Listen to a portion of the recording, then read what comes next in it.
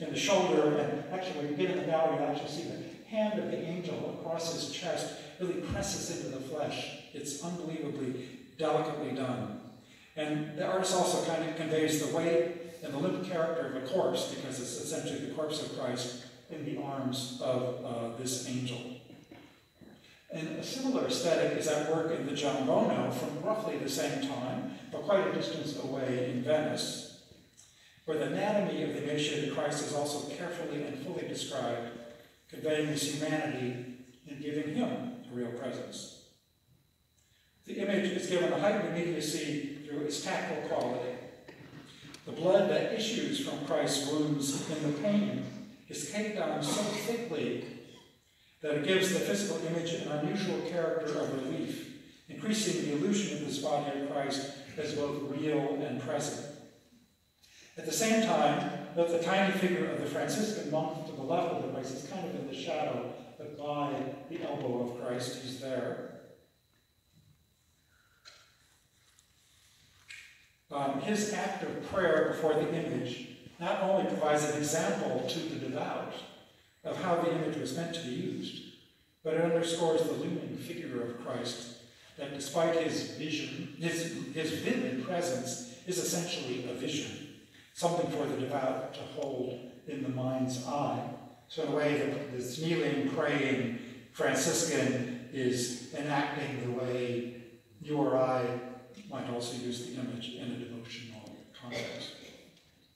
So clearly, this is an art not based so much on classical sculpture, and this is really before Venice fully embraces classical sculpture, but rather, in the case of the Giambono, but rather on the close observation of real bodies, reflecting the new attitude toward the observation of the natural world that could be found in many corners of Europe by the onset of the 1400s. And in a sense, that same thing from the early 16th century is in the Book of Hours, where this Christ is actually shown as this beautiful, youthful figure, unfortunately completely covered with blood at his flagellation. Thus, the spiritual goal of such images was to foster a deeper faith through identification with the human nature of Jesus, his physical suffering and sacrifice. For some of the faithful, the spiritual identification with the human Christ of the crucifixion grew so intense, it came to encompass the desire for a form of spiritual union with Christ. So in a way, this whole devotional movement, which was widely encouraged across Europe, it's definitely a pan-European phenomenon, sometimes was even too successful. Indeed, in the Revelations of the Dominican nun, the Blessed Margaret Ebner, which was written in the 1300s, she conveys both this type of desire and the active role that material imagery and religious artifacts played in her devotional life. Her intense devotion to the Eucharist fostered visions and spiritual experiences of the humanity of Christ, resulting not only in her own ecstasies, but also in physical mortification and emotional exhaustion. And she describes all of this in detail in her diaries as quite something. The notion of Christ as bridegroom, inspired by the Song of Songs, also contributed an element of metaphorical eroticism to her accounts. So in this very sort of private context, the devout can, in a sense, create their own emotional, spiritual experiences, which could be quite individual. In other ways, Christian theology, referencing texts such as the Book of Revelations, also allowed for Christ's feminine qualities, conceiving his body as soft and supple. For example, in the work in the middle by this great Hamburg painter Conrad von Vecke, who's actually represented in the show by a tremendous painting, but not this one. Christ's body there seems more of an adolescent and surprisingly sensual.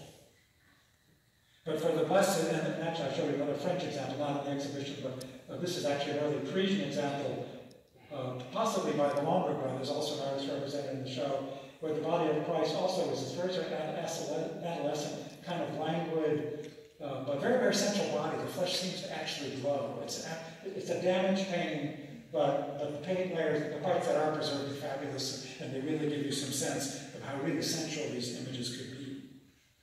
So, for the Blessed Margaret Ebner, the body of Christ held such surpassing significance that she wrote, She pressed to her heart every image of the crucifix she encountered, including a picture painted in a small prayer book, which she also laid under her head while she slept. On another occasion, she recalls that she placed a life-size wooden crucifix on top of her body while lying in bed. Now, in fact, we don't know whether this is Margaret describing an actual experience, because the practicalities of lying under a life-size crucifix are not going to happen. But it does it may actually, in a sense, express a kind of vision of a union, and also kind of underscoring the way in which images play a role in this kind of imaginative life. There certainly were life-size crucifixes in her milieu, whether or not she lay under them or not. So clearly, it is imagery of the Andre of Christ that lies behind this kind of exercise, underscoring the tactile and physical nature of this kind of spiritual experience. So another example from another part of Europe 2 generations later, the Franciscan theologian and preacher Bernardino da Siena deplored an instance where a male devout, in his spiritual engagement with the image of Christ on the cross, experienced feelings of physical longing that he could not contain. Bernardino writes, "I don't consider this a matter to be preached openly about." He does not indicate whether the unfortunate individual was praying before a physical crucifix, or rather, again, conjured the mind of Christ, the image of Christ in his mind. Though praying before the crucifix was a pervasive practice among the devout, that actually may well be just implied here or understood here. And as it happens, Bernardino was often in Florence in these years. One has to inquire if the kind of intense longings for identification, with even contact with a human, palpable, physical Christ, did not also foster the desire for ever more tactile and evocative images of Christ. In short, what we would call today a greater naturalism in this depiction. And so one of the arguments of the show is it wasn't just the revival of antique art, but also this kinds of spiritual Christian culture in its own way, which was so dependent on images, that by the very nature of the devotions that were being encouraged, may have led to a kind of wish for these more immediate kind of images, if you like, more naturalistic images. So we do know, in fact, that Brunelleschi's beautifully proportioned life-size polychrome crucifix, which you see on the screen, a work that likely impressed viewers even then with its sensual character, contributed actively to new ideas about the representation of Christ in Tuscany. So we don't know that San Bernardino would have seen this, but in fact he might have, and there was certainly, it was the beginning of the creation of these actually classically inspired images which do encourage a more sensual character. So thus there are two ways to look at this aspect of devotional culture. If in fact San Bernardino's male devout was provoked desire by such concrete devotional images, or did their creation depend on the spiritual longings of many such pious folk? And there was, I think, really probably, we don't know whether it's the chicken or the egg, but I think these issues are intimately entwined.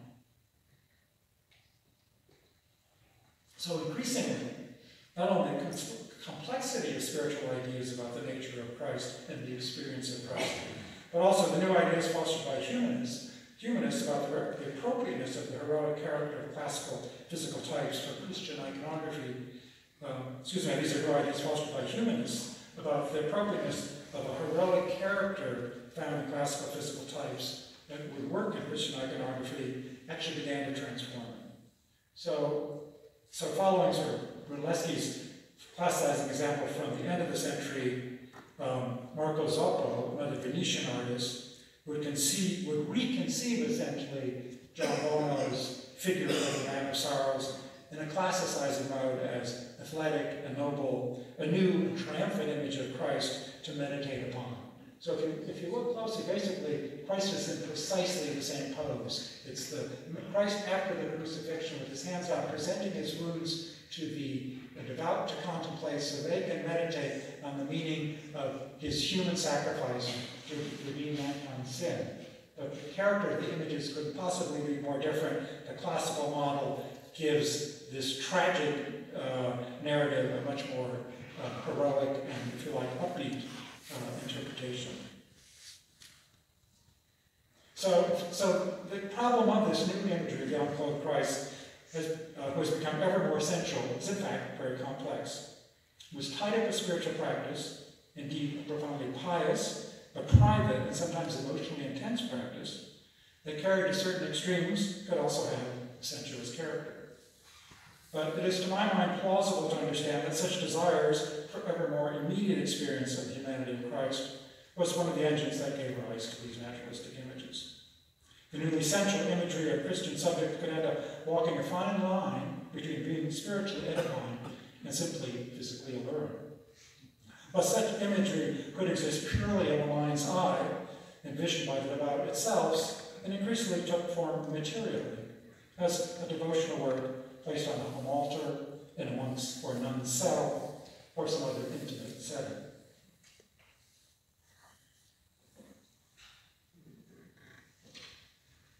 These are all works in the exhibition. Christian tradition provided a range of male subjects for which nudity was appropriate. The new approach based on ancient art, especially colored imagery of Saint Sebastian, where an image intended for spiritual contemplation came to be infused with a pagan physical type, this especially in the second half of the 15th century. Now, devout across Europe had long appealed to Saint Sebastian for protection from the plague, in fact, as early as the 7th century, a threat that was newly urgent from the second half of the 14th century as a result of increased urbanization. And there were periodic occurrences not only in Italy but across Europe. And so you find this imagery everywhere. These are North Italian, South German, Swiss, Augsburg, also south other part of Germany, Florentine. Really, it was an issue everywhere. So this protective function that Sebastian played seems to have contributed to a demand for a broad range of altarpieces and devotional images depicting him in, as you can see, in all media. According to the legend, Sebastian's wounds from the arrows associated with his martyrdom did not actually result in his death, and his survival meant that he could be shown as heroically impervious to those very arrows that penetrated his flesh. By the early Renaissance, Sebastian had also come to be associated with the god Apollo, curiously enough, in whose legend arrows and the plague also played a role. The result was the conception of Sebastian as an Apollonian beauty, because Apollo was the most beautiful of the gods, with artists increasingly modeling his physical appearance on examples from classical sculpture. And here you actually see, especially in the center, the Antonello with the kind of contrapposto pose, although he has a rather sort of everyday kind of face. That pose really ultimately is looking at classical models. And actually on the far right, Sebastian, the figure in the silver, in a religious imagery, this is a Madonna and Child enthroned, clearly was based very, very closely on classical sculpture and mimicked it closely. And I'll come back and talk about that a little bit more in a little bit. Thus, by the middle of the 1400s, starting in Tuscany, the ombre male body began to become the point of departure for all artistic training, a result likely of several factors: increasing artistic attention to studying all aspects of nature, most often through the medium of drawing. The notion of the male body, secondly, a notion of the male body having been created in the image of God, and with that having a potential for perfectibility. And third, prohibitions in Italy around female nudity that discouraged artists from drawing after the live nude female model. That actually would begin to change fairly quickly in the 16th century, but in the 15th century it seems certainly female nudes appeared in art, but they were fewer, and I'm not sure there are any drawings of the female nude from the 15th century. Maybe nobody knows the answer to that. Anyway, to this end, the subject of a nude Sebastian tied to a column and shot with arrows also provided an opportunity for Italian artists to showcase their mastery of male anatomy. It became a yardstick of ability, the subject par excellence to show your stuff, essentially the ultimate demonstration of artistic skill. It resulted in an extraordinary string of masterworks from a broad range of artists, from which the exhibition offers a sort of modest selection.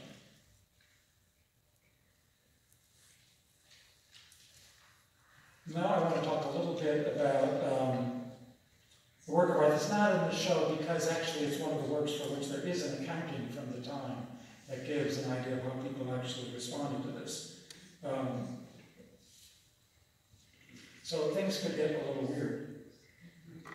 Take the case of Baccio della Porta, who was christened Fra Bartolomeo when he was ordained as a Dominican friar in 1500.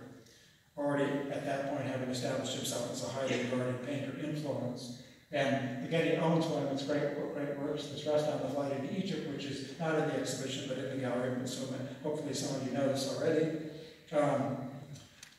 Fra Bartolomeo was inspired by the Dominican preacher, reformer, and rabble-rouser Savonarola, who, among other things, set about to confiscate and burn images of nudes on various kinds of objects prior to his death in 1498. After taking his vows, Fra Bartolomeo actually stopped painting, but after about 4 years, he resumed at the urging of his monastic colleagues. But since the depiction of the male nude was still considered the loftiest challenge an artist can assume, after another long period, Fra Bartolomeo responded to criticism that came up of his avoidance of the subject. So toward the end of his life, he actually took up the challenge and produced a life-size painting, and it's now lost, but it is known in a copy you see here, that he made for the Church of San Marco in Florence, which, as Vasari reports, was highly praised.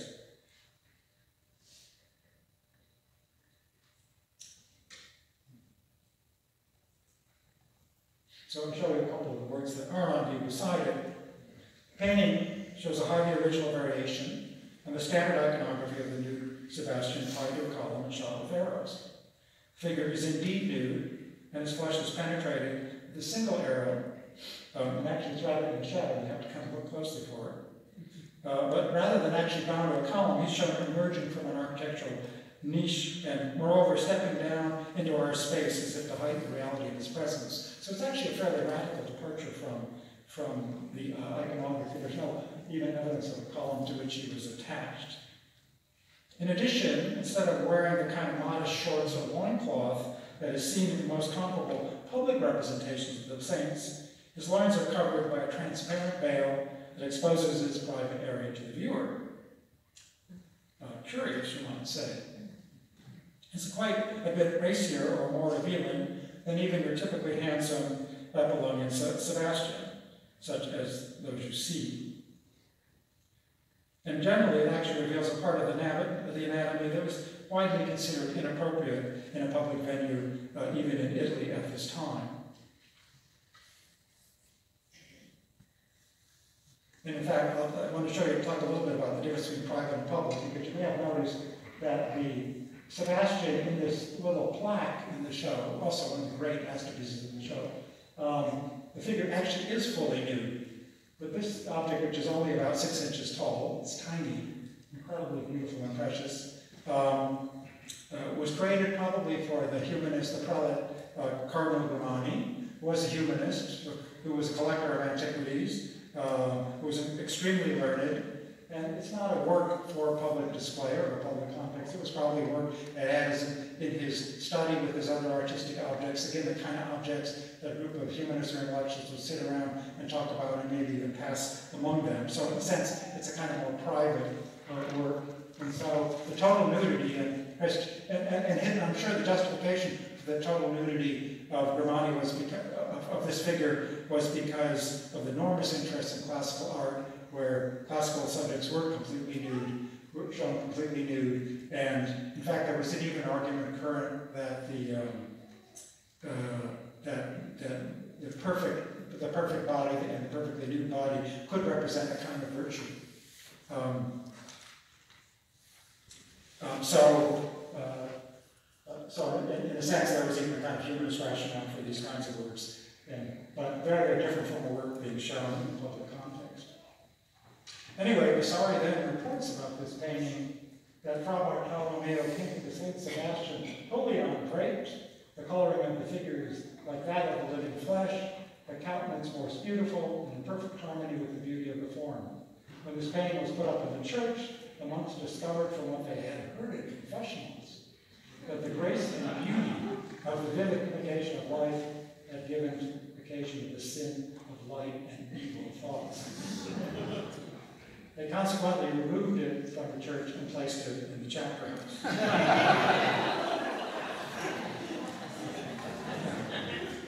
So as only the clerics would be able to take spiritual sustenance from it. So before too long, Vasari tells us that it was actually, the painting was actually sold out of the chapter house through an agent to the King of France. Now, scholars have rightly been skeptical about many of Vasari's accounts because they were handed down over more than a generation. But there are, in fact, strong grounds for believing that what he's written here is substantially correct. We know, for one, that even though the painting is lost today, that it was sold to the French Royal Collection. It's documented there and mentioned a number of times. Moreover, the conception of the saint not only, as I pointed out, heightens the figure's central character, but actually does seem to entice the viewer in its particular way. So compare, for example, a work in the show, Van Darsart's painting of Venus, which was made only a few years later. As I mentioned, he was this Netherlandish painter who went to Rome, he studied ancient art, he moved in humanist circles, and he primarily worked for humanist patrons. So he knew what he was doing, and he probably was well acquainted with certain current classical theory, if you like, about art. So in this painting, Venus is treated as if she is a sculpture, not set into a niche, but on a pedestal. And she, too, fully nude, appears ready to step down from her pedestal into the viewer's space. In both instances, the painters are playing with the classical notion of paragone, then widely current in humanist circles. And this debates the relative superiority of the arts of painting or sculpture in creating the fullest illusion of reality. Both artists clearly are deploying their best tricks to convince the viewer that painting is a superior medium, more fully illusionistic, more alluring, and more sensual. Indeed, Venus is stepping down from her pedestal toward the viewer, but also been understood as a component of her seduction of the viewer. And the notion of an image of Venus with the ability to arouse desire in the viewer reflects a widely held classical trope, alluding to a widely admired story of the power of the ancient painter Apelles to arouse desire through his own very famous paintings of Venus. And these paintings were lost. No one in the Renaissance actually after saw them, but they were preserved in historical accounts that people read and admired. So clearly then, in this virtuoso artistic performance, evidenced by the complexity of St. Sebastian's pose, the novelty of his stride directly toward the viewer, and his exceptionally lifelike character, Fra Bartolomeo was clearly demonstrating the superiority of his gifts as a painter, while also proclaiming the superiority of his art to that of sculpture. He was, of course, also addressing his critics in demonstrating his complete mastery of the nude figure. Was he, however, unaware, especially in light of the figure's nearly total nudity, which is actually fairly anomalous for a public work like this, of the danger of such an image awakening desire in some viewers, as Vasari claims. Its overwhelming sensual and seductive character seems very much at odds with the modest and pious man described to us by Vasari and others. We cannot know the answer, of course, to what was going on in Fra Bartolomeo's brains, but what seems less surprising is that his singular artistic vision would have caused some parishioners discomfort and inappropriate thoughts. So finally, to follow this work down the road to perdition, its subsequent history is a bit obscure, but it's tantalizing. Described by an observer in the next generation as a heavenly picture, it was still much prized when the French king had it. It basically had a strong reputation. So while we do not know where Francis I kept the painting, one scholar has proposed that it was part of a suite of paintings of nudes he had assembled and displayed in the apartment of the Baths at Fontainebleau. Francis was a great collector of Italian paintings, having acquired his first mantegna at the age of 10, and he also avidly acquired nudes from Italy. His fondness was for female nudes above all, but he had several St. Sebastians, including one by Perdition. And he also had a taste for the erotic. That taste is amply in evidence in the famous gallery of Francis I that maybe some of you have seen at Fontainebleau, which Rosso Fiorentino, another Italian artist, executed for him during the 1530s. By displaying many of his individual paintings in an apartment with bathing chambers, the king was consciously evoking an ancient tradition that did something very similar, deliberately commingling intellectual and sensual pleasures.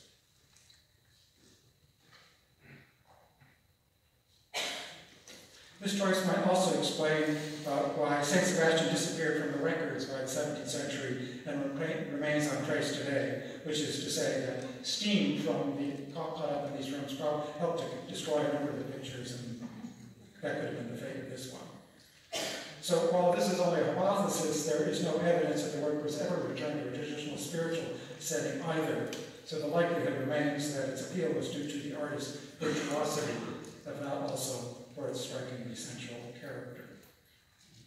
Thus, the challenge to artistic mastery that the pious friars so nobly rose to in creating a St. Sebastian was not without its pitfalls. Moreover, similar examples are documented famously by Leonardo in this description of a patron's passionate response to one of his works.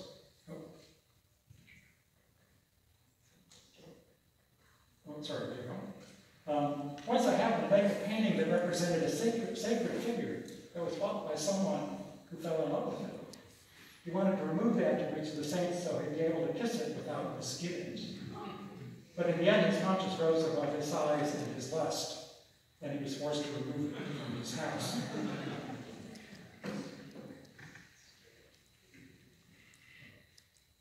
So there's another classical variation on this theme, which is embodied in the narrative of the sculpture Pygmalion, which actually is represented in the show in two examples, which I showed you here. And Pygmalion is actually a story that had life throughout the Middle Ages and continued to live on in the Renaissance throughout. We're a very well-known story.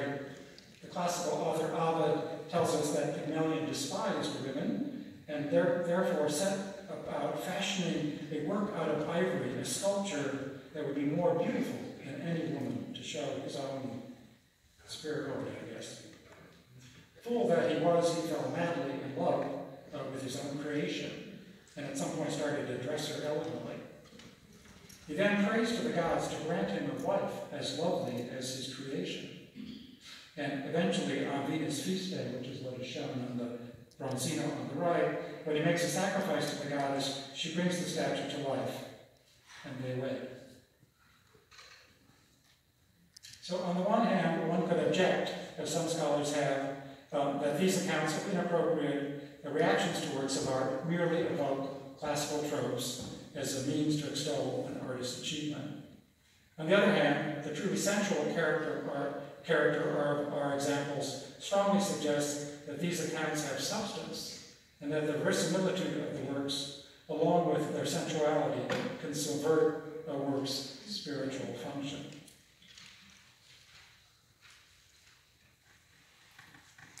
So many of you will have noticed from this talk, and as you visit the exhibition, that our definition of the nude is broad. Traditionally, the nude has been associated with Italy during the Renaissance, and with art inspired by the nudes of antiquity. But it was apparent to us that, especially during the 15th century, locations outside of Italy were exploring the nude as well. Some of those works were based on ancient art, but many, especially in the early 15th century, were not. They seem rather to be based on close observation of real bodies in an attempt to represent them as truthfully as an artist could at the time. As a result, this exhibition has cast its net widely, showing the nude as envisioned by the widest variety of artists, with as great a variety of nudes and ideals of human body as possible. We include works wherever the body itself, unclothed or partially unclothed, is in some way a subject. In short, the nude was created not only within humanist culture, but also within a much larger Christian culture. Within Judeo-Christian culture, as we know from the story of the fall of man, for example, there's always been, and there's a wonderful work by Chronic of the fall of man in the show, there's always been a great deal of ambivalence about the body. It was perhaps inevitable then that artists painting nudes, based both on classical models and close observation of real bodies, would walk a fine line between what was judged appropriate and what not. I also tried to show that art designed for private use of lay individuals occasionally crossed that line as well, possibly in some cases the result of an understanding between artist and patron. Fortunately, many of these same works have passed the test of time and remain appreciated today largely for their artistic merit. My colleagues at the Getty and I are very proud to have played a role in presenting some of these works to you in the current Getty exhibition.